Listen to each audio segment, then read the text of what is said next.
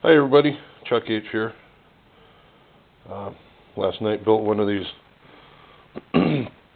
Stubblefield Leedskalnin motors.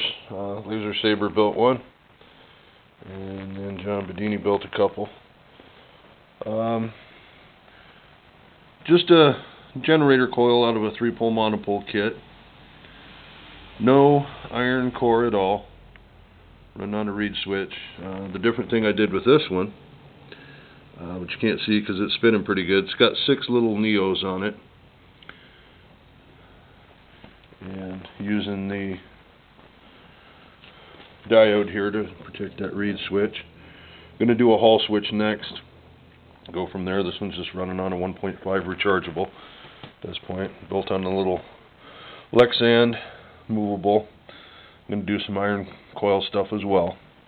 And neat, I've got this to self-start a few times, which was kind of neat.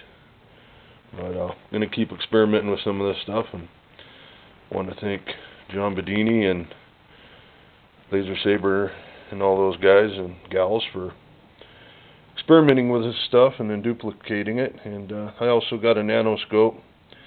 Once again, compliments of John Bedini. But we know that that does not do the readings that we want to do on this, so he's got another scope that we're going to test some readings on. Anyways, we'll keep experimenting and posting videos as they happen. Thanks everybody.